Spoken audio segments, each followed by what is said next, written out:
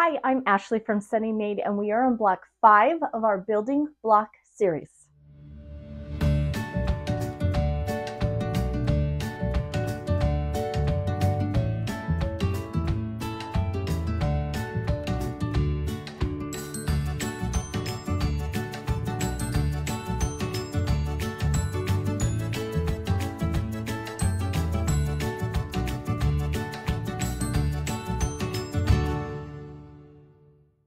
Hello friends, welcome back. I'm glad you're here. It's another week for a free block, and I'm super excited about this one.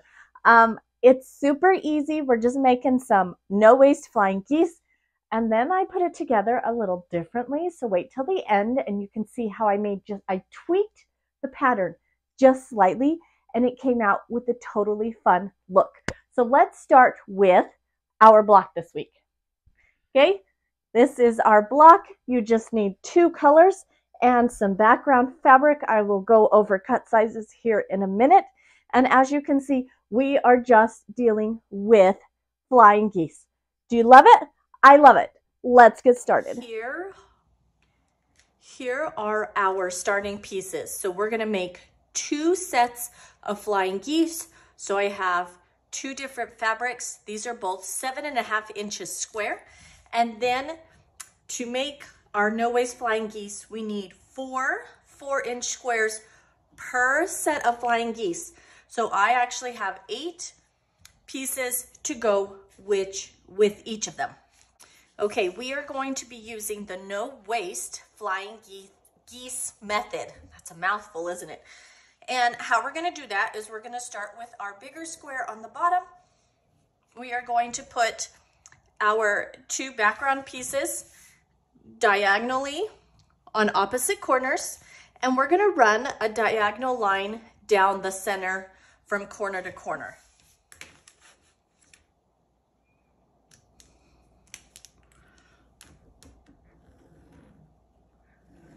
Once we have drawn that line, we are going to be sewing a 1/4 inch down each side of that line, and we're going to do that with both of these. We want to end up with 4 flying geese, and with this no-waste flying geese method, we are going to end up with 4 that look exactly the same.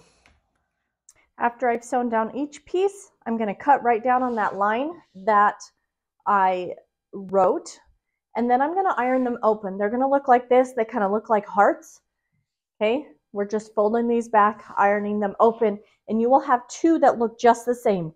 We're then going to put our next background square on each of them at this corner.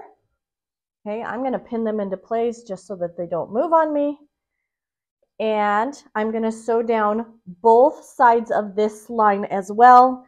We're going to cut them open, cut them on the line, and then iron them open. Okay, this is our piece. I've cut it open. When you have them all ironed open like this, you're going to end up with 4 flying geese. So I have my 4 flying geese here and my 4 flying geese here. My next thing that we're going to do is we are going to trim these.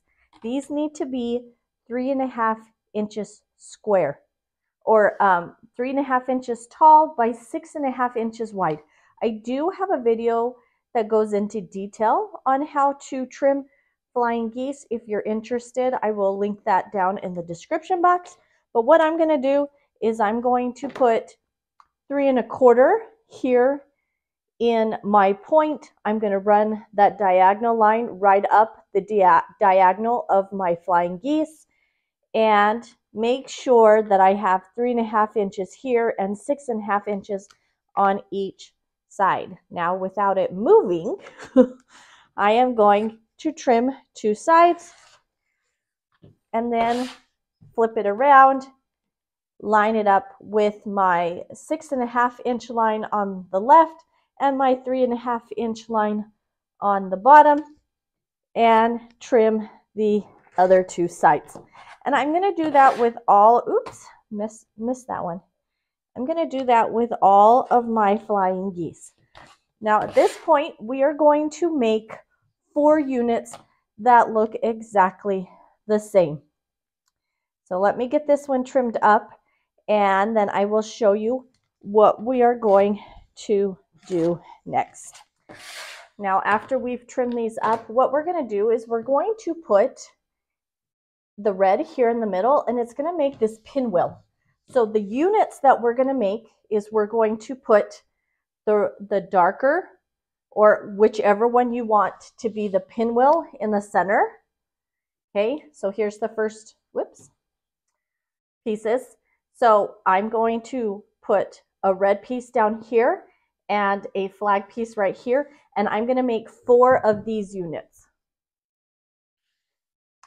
Okay, here are our 4 pieces that we put together, and now it's time to put our block together. So we are going to make that pinwheel in the center of our block with the red or whatever color you are using. Okay, I'm going to sew these sides together, press them towards the red. I'm going to sew these sides together, press them towards the red, and then I'm going to sew that middle line, the top and bottom together, and press. And here is our finished block. It should measure 12.5 by 12.5. So what I'm going to do is I'm going to place my square here. It is 12.5 square on top of it. 6 1/4 both horizontally and vertically, point in the middle, and I'm going to line up all those lines, and then I'm just going to give a slight trim. There shouldn't need to be much because we trimmed our flying geese down as we sewed them, but I'm just going to make sure that I don't have anything any weird lines, anything sticking over where it shouldn't be, and get that last trim done. Okay, and here we have our finished block. Okay, we have our block all done. How did yours turn out? Mine's pretty good. I'm not happy as much as I would have liked with my center. I could have done a little better with that center pinwheel, but I didn't cut off any points on this one, so it's a win. It's a win. So let me show you how I did my other one. What do you think?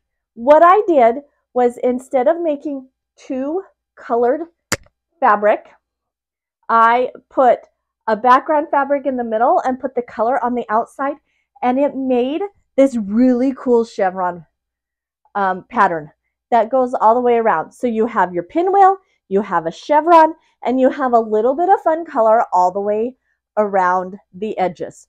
What do you think? Which one is your favorite? I don't know. I like both of them. I kind of thinking I might actually make a quilt that looks like this. I don't know. Maybe, maybe not. Okay, questions? Leave them down in the comment section below. I will get to them as soon as I can. Don't forget to like and subscribe. And if you want to find me over on Instagram, I am on Ashley_SunnyMade, and I will see you next week. Happy sewing.